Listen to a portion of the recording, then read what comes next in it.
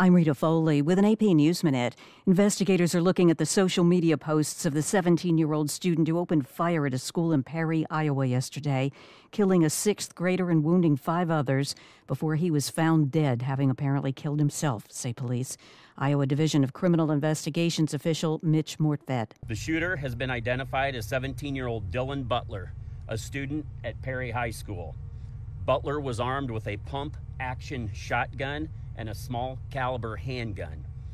Butler also made a number of social media posts in and around the time of the shooting. He was heard there on WOI-TV. Friends say the suspect was a quiet person who'd been bullied for years. A New York City subway train derailed yesterday after colliding with another train at low speed. 20 people had minor injuries. There were big service disruptions across Manhattan during the afternoon rush hour. I'm Rita Foley.